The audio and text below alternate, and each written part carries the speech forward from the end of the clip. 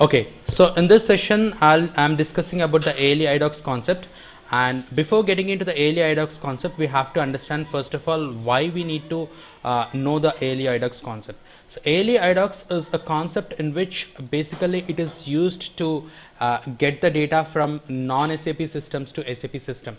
So SAP, from non-SAP to SAP we have various types of in data distribution. Non-SAP to SAP is one thing, SAP to SAP is one thing, SAP to SAP is one kind of data distribution that we have, and SAP to non-SAP.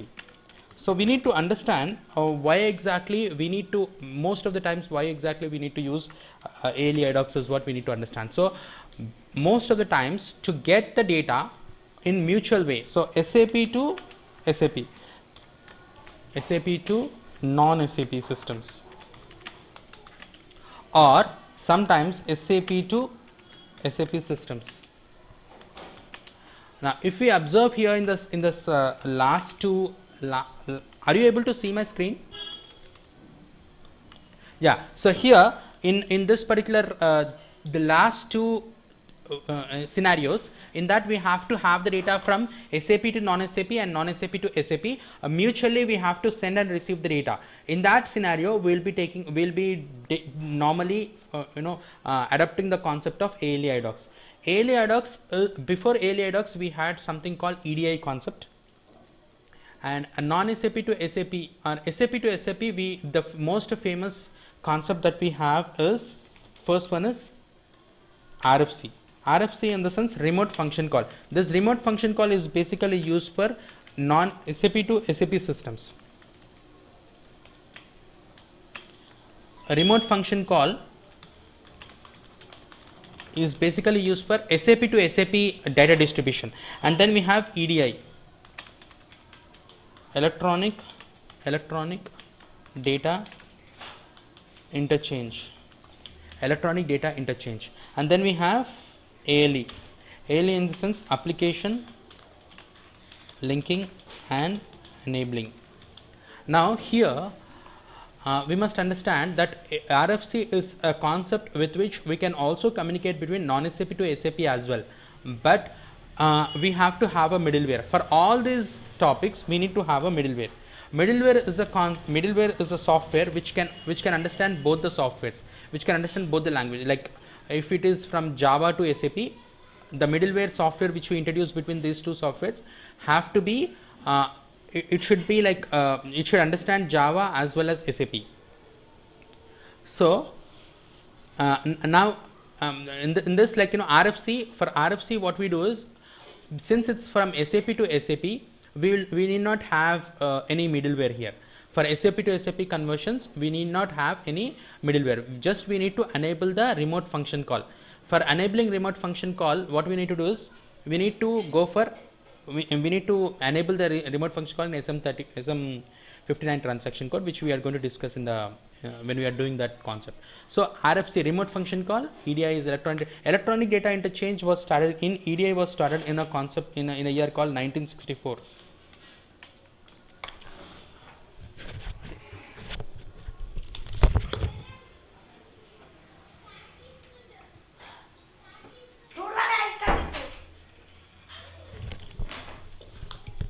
Hello. Yeah, so 1964. In 1964 it was started, and this was not by SAP. EDI was not by SAP. It was started by independent European Union, and then it was taken as a standard for exchange of data. For example, previously, before this EDI concept was established, a notepad data in one particular file cannot be read in another file. For example, if you create a notepad in one system, that same data cannot be read in another system. That was the problem at the time. So EDI enabled us to get the data from one system to another system, and very effectively. Like if you create a notepad in one system, then it can be open in another system. That's what we have done in European EDI. So then we have ALE IDocs, ALE concept. So ALE is something which is application linking and enabling, which was started in 1980s. This was SAP's proprietary concept to exchange the data from SAP to non-SAP and non-SAP to SAP system. But of course, we need a middleware in this. So some of the clients, what they said is like, for exchanging of data, again we have to buy the middleware. Means this middleware is not support. I mean, like not provided by SAP company. So we need to purchase this middleware from some other companies other than SAP. Like you have to purchase it from some companies. Like for example, if TCS has successfully created a middleware to exchange the data from Java to SAP, then that particular system will be used as a middleware. So SAP had faced a lot of criticism because some companies and organizations didn't wanted to purchase middlewares from individual software companies. They just wanted SAP to give that provide that middlewares. So SAP came up with a solution called Exchange Infrastructure. Exchange Infrastructure.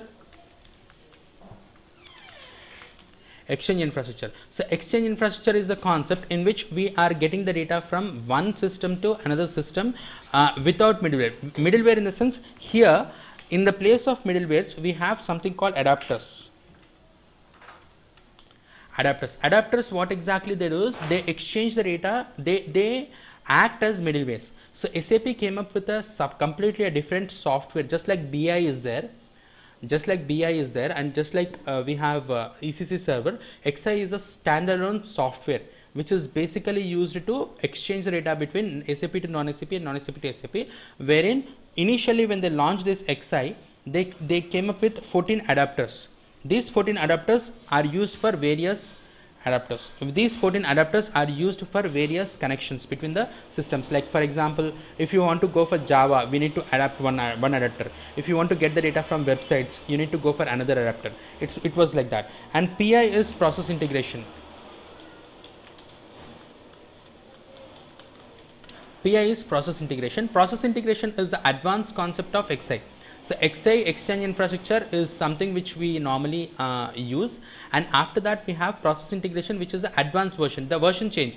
Just like we have BW and BI, BW is the old concept and BI is the latest concept, and again in future again it will be called as BW. But here in this case, XI is now called as PI, process integration, and this module is actually used to enable the data from one system to another system. But most of the clients still prefer to go for ALE concept and get the data, because XI is a complete package that the company has to purchase, which will have a lot of expenses involved into it.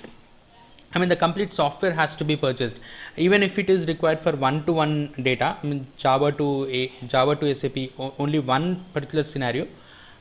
Even then, we have to purchase the entire package. But when it comes to exchange of data with lot of systems, if SAP has to exchange the data with lot of other systems, like from Java, from websites, from database, Oracle database, and from MS-DOS, or lot of other systems are there from which we have getting the data into our ECC server or BI server, then you will better go for XI or PI. The latest version is PI, which will exchange the data between that system and our SAP system.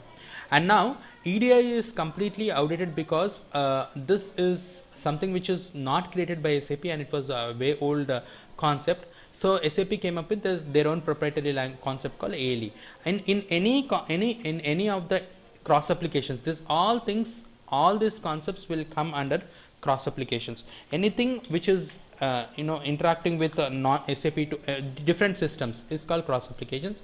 In the cross applications, we have the data from, let's say, the sending system. The sending system is always called as outbound system. Receiving system is called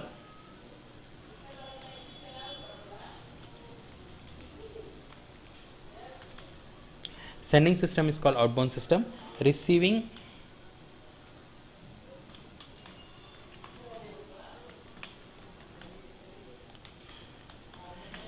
system called inbound system.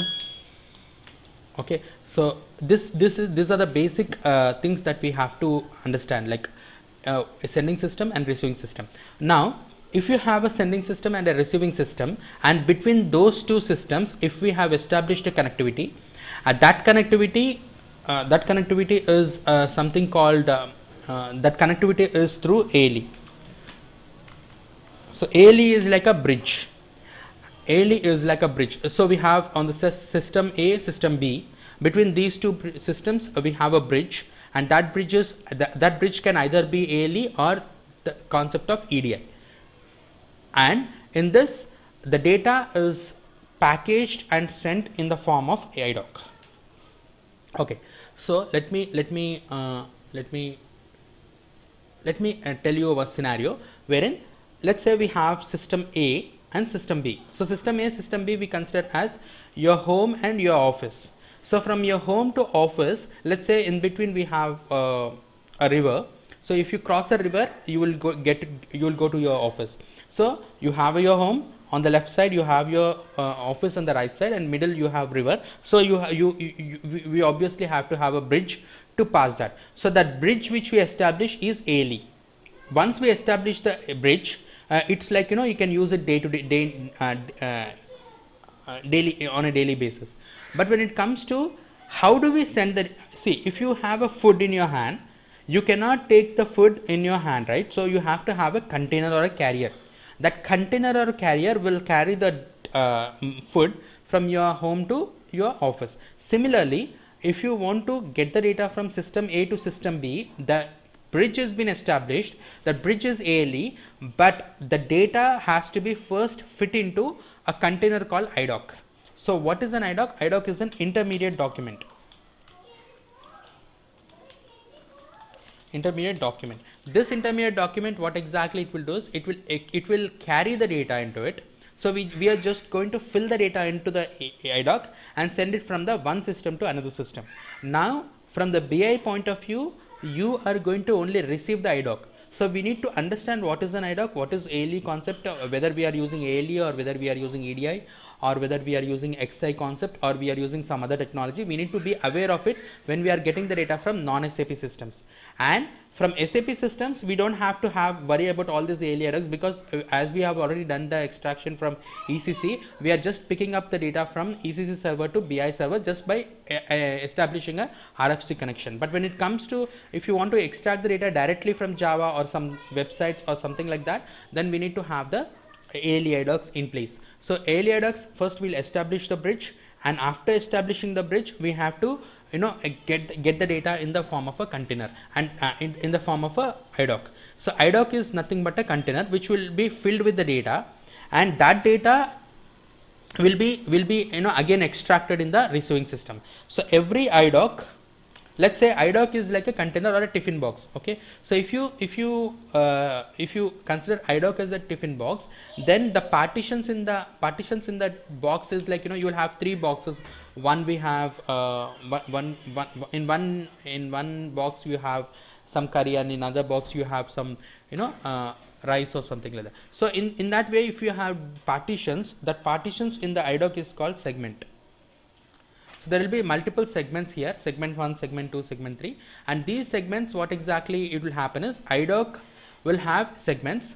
So the IDoc, under the IDoc will have multiple segments, and in the each segment will have fields.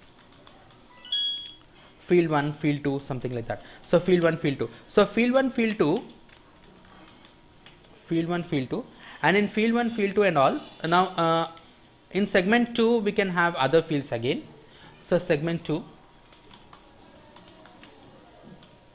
So segment 2 we have the same kind of fields we can have, and what happens here is, segment 1 and segment 2 can be like material related data. This can be material related, and this can be something like vendor or customer related.